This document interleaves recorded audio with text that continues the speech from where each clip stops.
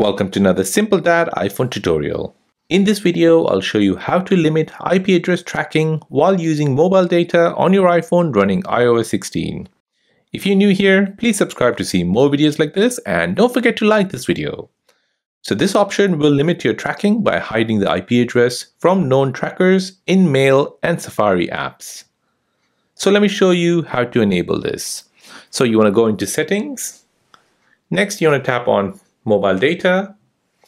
Then you want to tap on Mobile Data Options. Then you want to find Limit IP Address Tracking.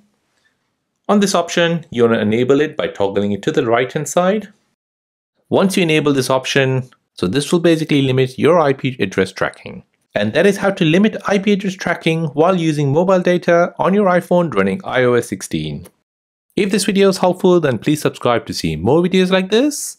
If you have any other questions, then please let me know in the comment section down below. Thanks for watching and see you in the next one.